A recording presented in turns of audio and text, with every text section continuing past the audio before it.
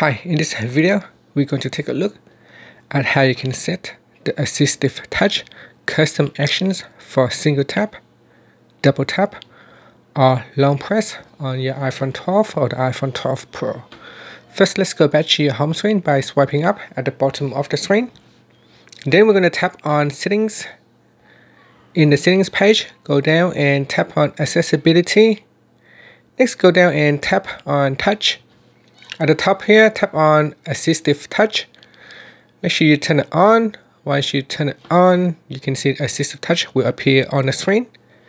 Now to set a custom actions for your single tap, you tap on it, and then in here in the list, you choose what happened to it when you are tapping on your AssistiveTouch icon once for a single tap.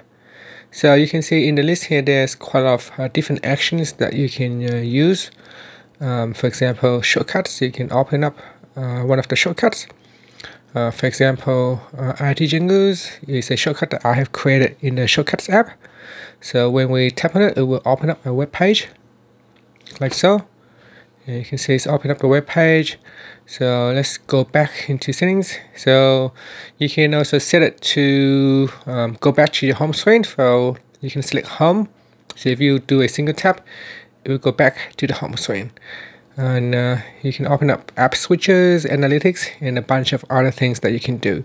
So select one of the options. Now it's very similar to double tap. So double tap at the moment is set to none. So what happens when you double tap on it? So you can open up a menu. So if I double tap on this, it will open up a menu, and you can see here double tap timeout. So you can test it out. You can tap on the plus or the minus button to increase or decrease the delay. And that is double tap. Let's go back and look at the long press. Long press at the moment is set to open up menu. You can choose not none as in nothing. So we do nothing when you long press in it. Or you can choose to open up control center, for example. So if I long press on this button here, then the control center should open. So I'll try it again.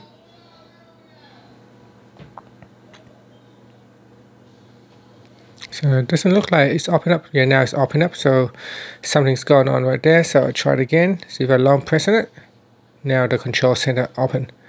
So something is wrong just then. It didn't work, but now it works. And that's it. So that is the long press action. You can choose volume up or volume down as well if you want. So if I press on it, hold it, you can see it will decrease the volume. Or you can choose one of the options in here. And that's it. So that's how you can set a custom actions for a single tap, double tap, long press for your AssistiveTouch on your iPhone 12 or the iPhone 12 Pro. And that's it. Thank you for watching this video. Please subscribe to my channel for more videos.